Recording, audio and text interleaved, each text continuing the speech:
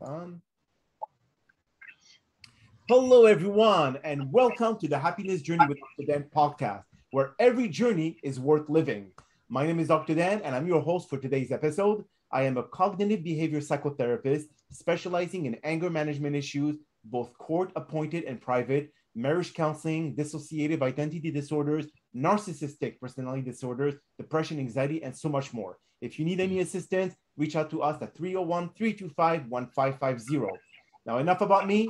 Today, I'm very excited to have in our podcast a special guest and author, Chancelor Jackson. Now, since I'm not very qualified enough to be able to introduce him to all of our thousands of listeners, I will leave it up to him to take over and provide us with some key information about who he is and why did he write his book, 14 Days in Beijing. Chancelor, the floor is yours, my friend. Dr. Dan, man, blessings and balance to you. Blessings and balance to everyone that's tuning in right now.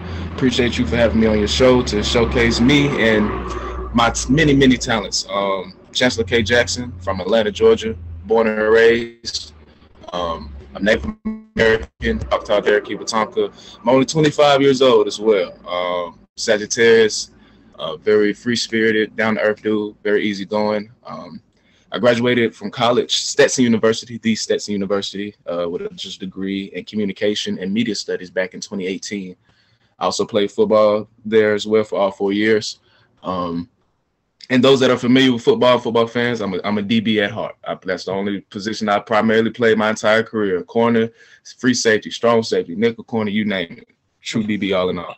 But yeah, that's just a little bit of my athletic background. After I graduated from college, I landed my first job teaching English to children in China. So I entered China on October 10th, 2018.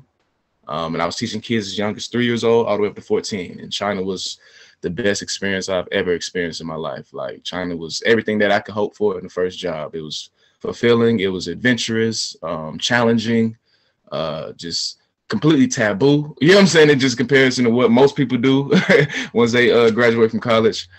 So I had a lot of fun meeting a lot of great people from different walks of the earth. Working with the kids made the experience worthwhile because that's what I went out there to do. So if I didn't enjoy working, then that was going to definitely be the determining factor of my overall experience. But the kids made the job worthwhile, so I enjoyed working with them. And yeah, so I was doing this for 6 months straight. And I was supposed to do a year. That's how long my contract was set. And then everything came to a screeching halt on April 4th, 2019. That's when I was arrested in Beijing and detained for 14 days for marijuana charges. Okay. So yeah, I was at home. It was a day off for me, a Thursday. I was finna get ready to go to an event with some coworkers and friends. And before I was going to go to the event, I'm like, hey, I'm a pregame before I slide. And those that don't know what pregaming is, like before you and your friends or a group of people go out on a night full of festivities, like, hey, let's meet up at somebody's house first. We're going to turn up at the house first. Then we're going to go out and enjoy ourselves even more. So I was at the apartment by myself, pregaming, getting ready to slide to this event. And in the midst of me getting dressed, I hear a knock at the door, open the door. Well, look through the peephole. It's 3 officers from the Beijing police. Of course, I know this is not, this isn't something that's supposed to be happening. So, of course, I'm going to put everything up, open the door. They come walking in. They're asking me about drugs. I'm sitting here playing a fool like I don't know what they're talking about. End up drug testing me right there on the spot. Failed the drug test, of course. And you know what I'm saying? That's when they was able to find the cannabis, the rest of the cannabis that I did have. And that's when they slapped the cuffs on me and took me to 2 different precincts. Within the time of me being at these 2 different precincts, the first one I was there for like 40 minutes. The second one I was there for like 13 hours. You know what I'm saying?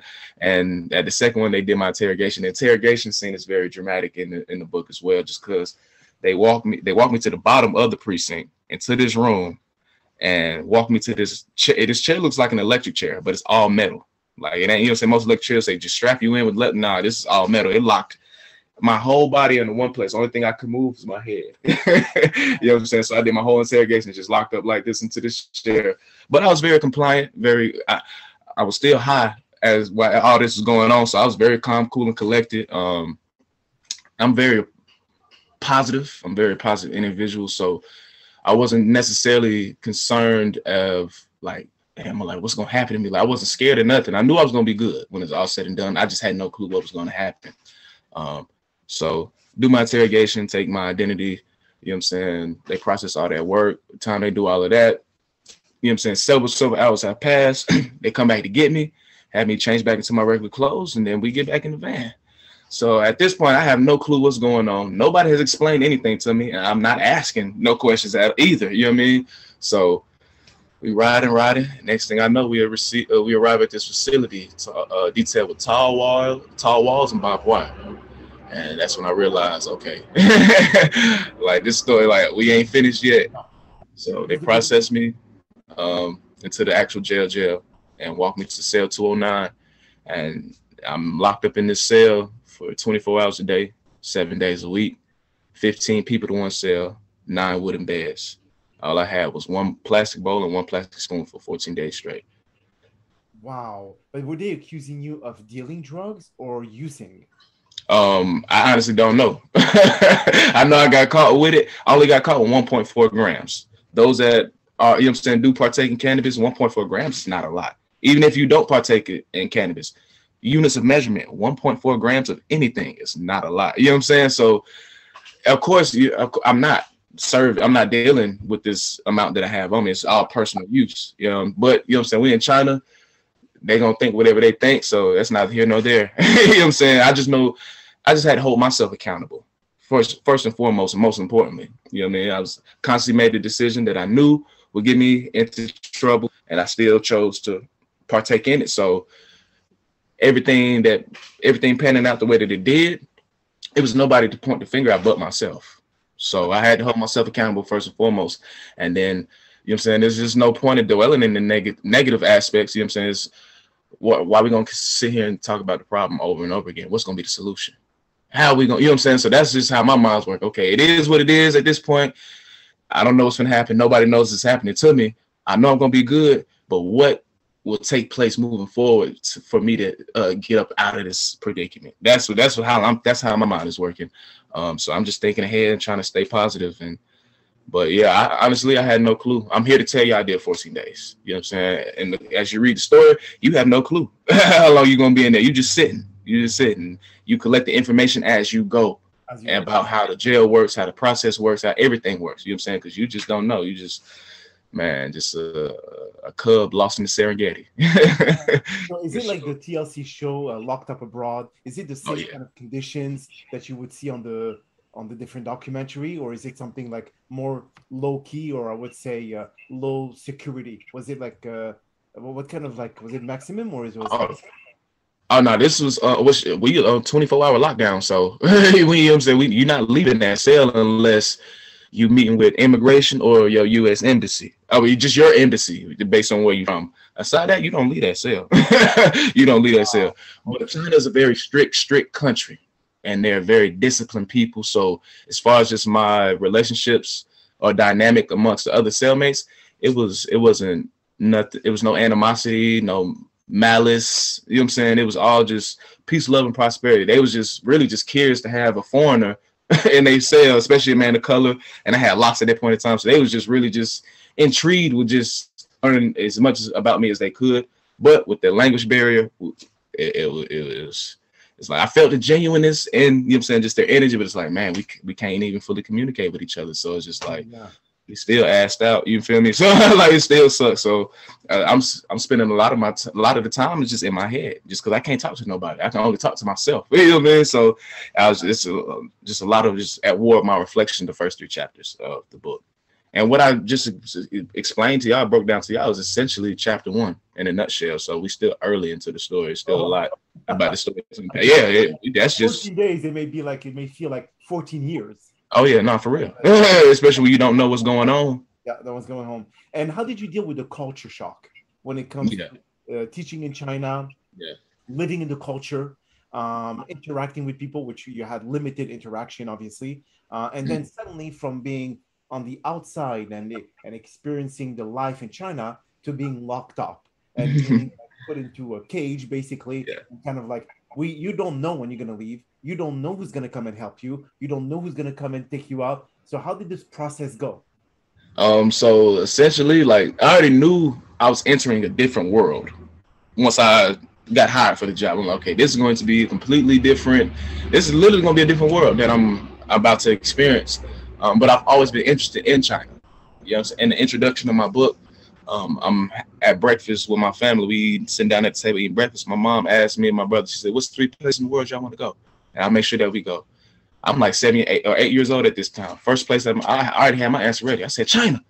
She was just shocked that I already had an answer. She's like, "Why China?" I was like, "That's where everything is made." That's the only reason. That's the only interest of China. You know what I'm saying, that I had, just because I'm like, every product that I look at the back of it says made in China. I'm like, everything is made from one place. What is China doing that? You know what I'm saying? What they got going over there? There's everything's made over there. So I've always been interested in China since I was a kid. So 15 years later, everything came full circle. So I already knew, you know what I'm saying, I was finna just enter a whole different land, a whole different world. I knew it was gonna be a strict culture, but I'm a Sagittarius, so I'm the ultimate adventurer. I'm spontaneous, I'm optimistic. So I was really just excited about the trip. If anything, you know what I'm saying, I know this is going to be a life-changing journey. I'm going to grow in many facets when it's all said and done. And I know it's going to be a great stepping stone as far as finding just my purpose, a career, you know what I'm saying, just learning about myself too. Because like, I played football for 9 years. I identified as a student athlete for 9 years. So once that came to the end, now I got to re-identify myself. I got to learn myself all over again. I got to figure out who I am, what it is that I want out of life, all of that. So I knew China would be a great way to figuring all of that out. So when I entered, it really wasn't nothing too crazy or just too overwhelming, just because I was already mentally prepared and I'm having fun on top of that. So it's like, oh yeah, this is cool to me. I learned a little bit of the language before I entered, just enough to move and groove. As far as having an in-depth conversation like me and you are having right now, no, it's not happening. No, it ain't. That's not happening. But I just enough to move and groove, get what I want and get what I need. And I was mainly around foreigners, you know what I'm saying? So I really didn't have to use Mandarin as much unless I'm like really in the field, like at the grocery store or trying to, you know what I'm saying, trying to buy something. I'm around just locals. That's the only time I had to really use it. Even then, probably not, because it's technology so advanced, you get translation apps, you can still maneuver just fine. Wow. I say the biggest culture shock for me was just the hygiene aspects. that was the biggest culture shock. They Chinese folks are different when it comes to hygiene. They're different. Very different. They don't wash their hands. I mean, I thought they were like always nicely cut, nicely dressed when they go to work, etc. So what kind of, like, when you say hygiene, in terms of they don't wash their hands. That's the most pivotal. I know they don't wash their hands for a fact. The school I worked in didn't have soap or toilet paper in the bathroom. So you think, like I said, I'm working with kids as young as 3 years old. These kids don't have no hygiene awareness at all. So the fact that ain't no soap in the bathroom for them to wash their hands, like they gave us teachers soap and our own personal soap and toilet paper to take to the bathroom. But as far as everybody else, it was quiet for them. It was, you know what I'm saying? So it's like, I was there during the winter time too. So you got all these germs, because kids getting sick, coughing and sneezing, and ain't nobody washing their hands after they come back from the bathroom. You know what I'm saying? A lot of them don't really brush their teeth like that. I had multiple students, I'm talking about, their teeth are black.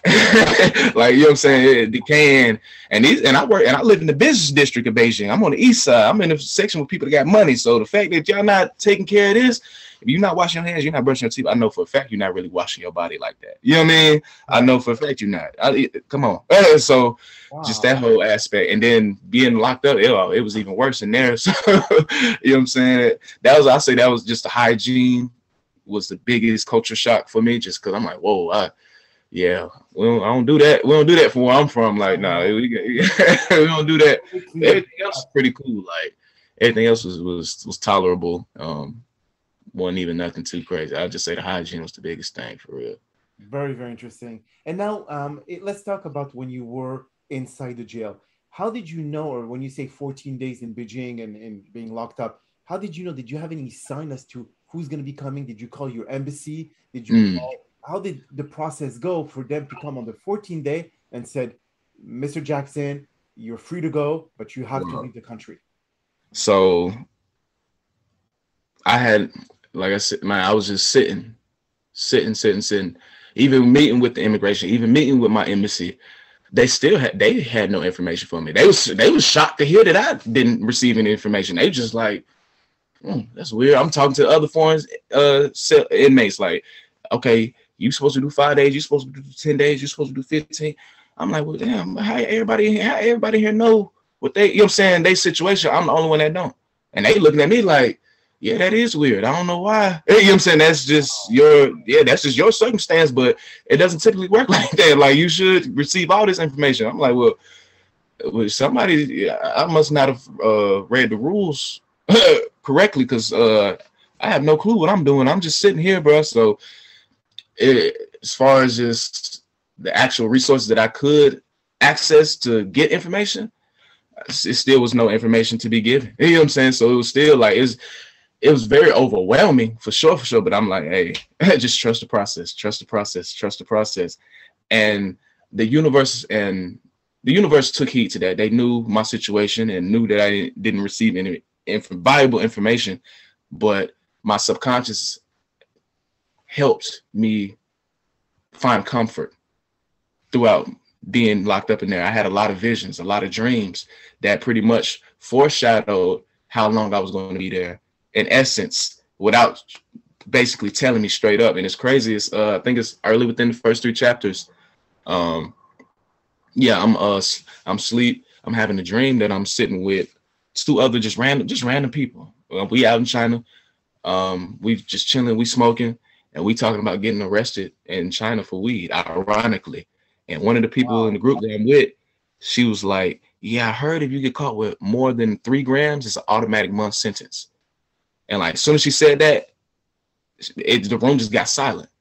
And that's when I started to wake up again. And I started to hear the voice of the guard on the intercom to wake us up. And I just sat up and I'm like, okay, I'm just thrown. My psyche is thrown a little bit just because I had a dream, just that in depth. You know what I'm saying? That's just that in tune to have, just based on my situation. And I'm like, okay. So she said 3 grams automatic month sentence. If I got caught with 1.4 grams, which is less than half of 3. Yes. We talking about 2 weeks worth of time. Oh, okay. So that's interesting. But this is just thoughts that I'm having. These are just, I'm like, okay, that's about 2 weeks worth of time. That means I'm gonna be here for 2 weeks. I don't even know, but I don't know if I can do 2 weeks in here. And then break it down even more. I got caught with 1.4 grams, right? Which is a decimal. You take away that decimal, what number do you get? 2. 1. Actually, if you go over 1.5, then you round it up to 2. Yeah, but 1.4, right? Yeah. It's decimal between that 1.4. You take away that decimal, what number do you got? 14. 14. Mm-hmm. 14. You're saying 1.4, 14 days. That's interesting. Yeah. So it's like I receive a lot of visions and messages from just my ancestors and the higher beings, just far as just an idea of how the situation will play out. But still, I have no clue if it's going to be set in stone or not. And just on the 14th day, they just came and called me. You know what I'm saying? I'm sitting there like, what y'all want? They're like, come on. I'm like, what you mean? I'm like, no, like, come on, it's time to go. I'm like, oh. And I'm flashing back to all the dreams and stuff that I had. I had another dream that was symbolic about how I would get released. And it's essentially the same way I had the dream is the same way that I got released. So it's just, you know what I'm saying? It's a crazy experience, like a very spiritual experience as well. Because I'm a very spiritual getting person. out of the hellhole for sure. Now, how did you react?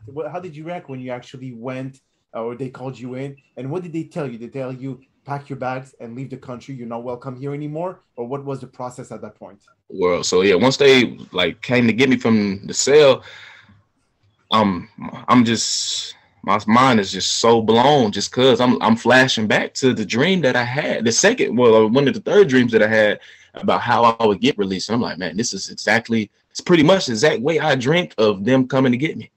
So I'm just blown away. And so it's taking me a minute to grab my things within. All I got is my bowl and spoon. Yeah. But even then, I was like, bro, I was so in tuned with my, you know what I'm saying, subconscious. Like it's powerful to me. I can't, I'm just still in disbelief, but best believe I'm excited at the same time. So I just grabbed my bowl and spoon, walk me out of the cell, you know what I'm saying, have me get dressed, sign a bunch of paperwork and stuff. They take me to my apartment, pack up the rest of my things, and immediately as I got done with that, took me straight to the airport, and I was deported from the country. So this is all within 4 to 6 hours. Release. It was yeah, all like that. You know what I mean? You're not welcome here for how long? Is it like for life? Yeah, I'm banned. Yeah, I was banned for 5 years, so I can't go back to 2024 if I choose to go back. If you choose, okay. Yeah, if I choose to go back. Wow. So what kind of, like, based on everything that you've experienced, being in a different country, being locked up there, do you still look at China as being a very unwelcoming country? Or do you still feel that the people there are still loving, still caring, still nice, but it's just a system that is a bit much more stricter than the one in the US? Yeah, it's just the country, like, you know what I'm saying, the way it's ran. It's just a very, very, very strict country. As far as the people were lovely. The people were amazing. Like, I received some of the best customer service I've ever received in my life over there in China. And I do not over exaggerate that. It was to the point where it's like, you got to tell them to chill just a little bit. Like, bro, I appreciate the gesture and everything, but it's like, man, you ain't gotta work so hard. You ain't gotta do that. You ain't gotta do all that, bro. You know what I'm saying? I appreciate it, but you ain't gotta do all that. And they don't accept tips out there, so they really just, you know what I'm saying? They just be working like that. Just be working like that. So it's like, damn, I can't even, you know what I'm saying, bless you the way that you sit here blessing me, but you just like, hey, you just grateful to be serving. You know what I mean? So it's like, yeah, China was dope, man. Even the relationships I was able to establish with the actual Chinese people.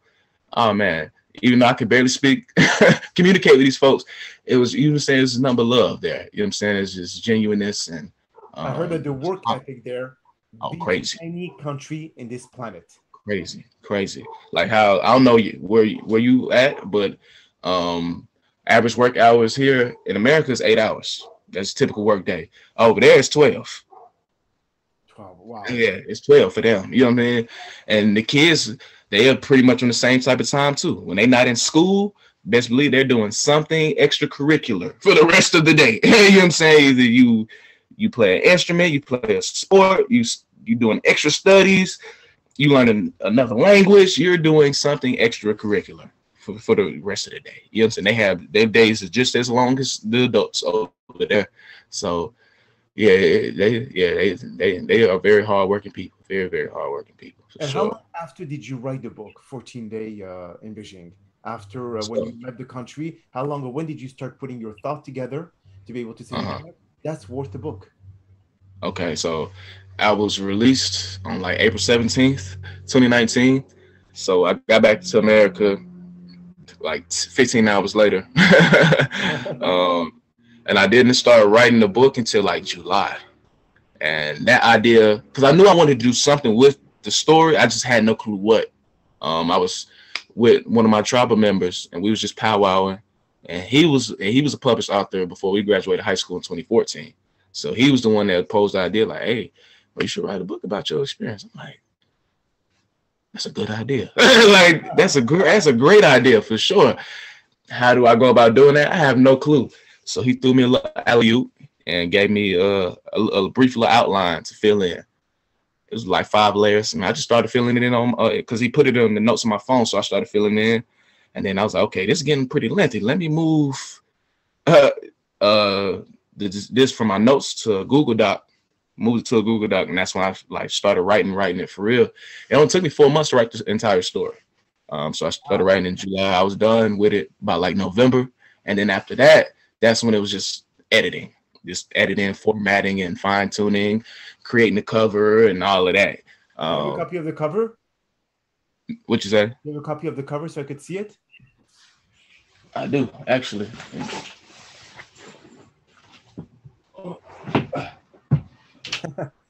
Sorry to put you on the spot here. No, you good. Oh, that is a very attractive cover. So pretty much all I did was recreate my mugshot. Cause I'm like, I wish I had I wish I had the mugshot they took because they recorded it on their body camera. I wish I had that footage. I'm like, I wish I had everything just to make this story even better. I'm like, I don't, so I got to recreate it. So I really like that. It's really amazing. It's very captivating in a way. You look and said, oh my God, this is like, especially the lighting in the back. It looks like you're in a dungeon. I mean, when you enter in the unknown, it can feel like that though. You in a place of the unknown. Besides the dream that you had, the premonition dream to say the 1.4 gram means 14 days. You just didn't know, you didn't have a clue when you were ever going to leave the country. Not at all. Did that bring any fear beside your positivity, beside your laws of attraction that you think positive and you get positive? At this point, did you panic at all? No, I wasn't nervous at all. Not at all. Especially when everything popped off like the very first day, because I was still high vast majority of that day. So I'm like, I'm just, you know what I'm saying? I'm just going with the flow. Honestly, it wasn't until later, you know what I'm saying, I actually arrived at the jail. I'm completely sober by this point. And that's when it hit me like, okay, this is real. Like, this is real. Like, man, this is real. I'm still not nervous or not scared of nothing. I'm not fearful. I know I'm going to be good. I just don't know what's going to happen. I don't know how this thing going to play out. And that's just the most nerve-wracking part. But I know I'm going to be good when it's all said and done. I just got to stay down. And as eventually, you know what I'm saying, I got tired of getting my hopes up because I'm like, all right, let's make it to this day. You know what I'm saying? Okay, I know I got to make it to the weekend at least before people realize that I'm missing. Once people realize I'm missing, the search for me will begin. So I got to at least wait 2-3 days. All right, boom. Yes. That happened. All right, well, you know what I'm saying? I just got to set little goals, minor goals to just continue to, you know what I'm saying, keep my spirits high. Okay, let's wait till Monday. Maybe we'll hear some Monday. All right, maybe Wednesday. You know what I'm saying? We might hear some Wednesday. And then it just got to a point, it's like, okay, I'm getting my hopes up. Ain't nothing happening.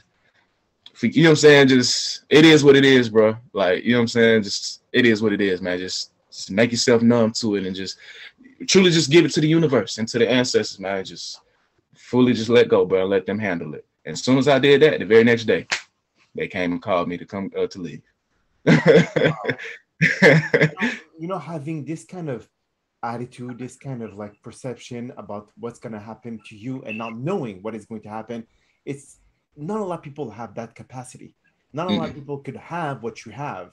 So if you could just give a little words of wisdom to all of our listeners, tell them exactly, you know, from this point forward, when you look at life and when life hits you with a ton of brick, how do you have, or what should you do to be able to cope with those changes and look at the positive?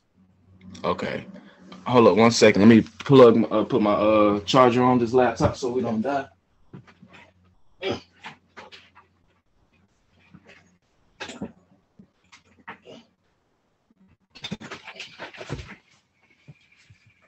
We had a great conversation. Last thing I need is this computer dying. Definitely don't need that.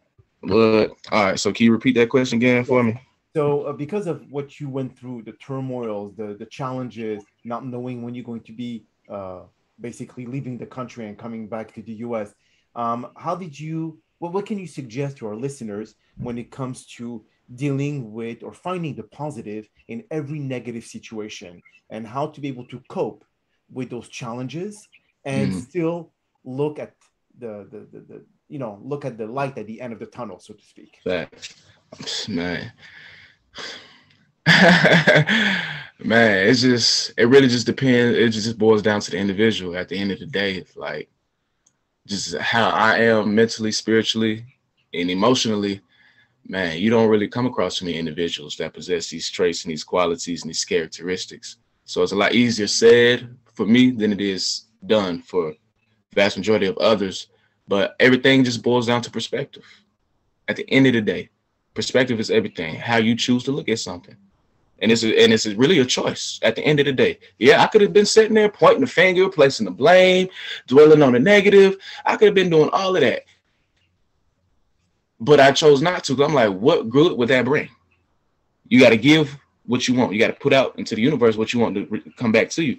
So if I'm steady just putting out negative, you know what I'm saying, negative energy, negative affirmations, and you know what I'm saying, just I'm like, that's not going to help my case, my situation any better. It's not. So my best bet is to just remain positive. You know what I mean? Everything's going to work out. You in tune, you tapped in with your spirituality. Everything is going to work out the way that it's supposed to at the end of the day. That is amazing. You know what I'm saying? Just trust the process, man. Trust God, trust the process for sure.